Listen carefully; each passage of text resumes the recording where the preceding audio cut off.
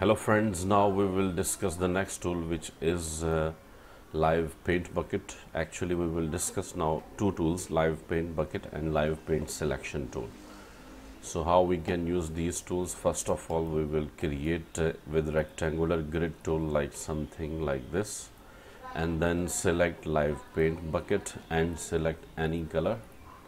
Then you can fill any cell like this, any cell of this table you can see. And what is the next tool, which is live paint selection tool.